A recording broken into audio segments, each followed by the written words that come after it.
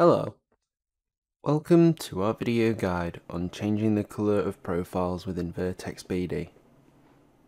Changing the colour of specific profiles enables you to colour organise profiles of the same type, size, etc., which can be very helpful in a variety of situations. Changing profile colours is very simple within Vertex BD.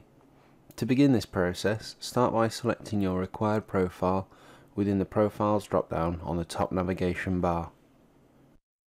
Within here, select the user option within the colour system, which will enable you to add custom colours.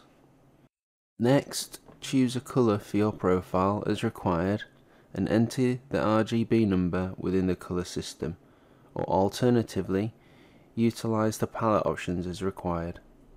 Once you've completed that, then press OK and you can create your profile as required, except now it will have its own custom colorway as per the RGB number you have entered within the color system or selected. Thanks for watching today's video guide.